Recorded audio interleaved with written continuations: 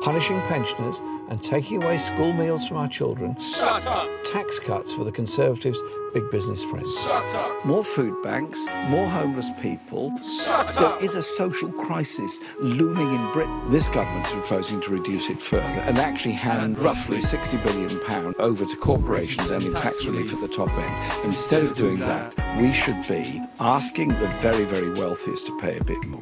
The alternative is what?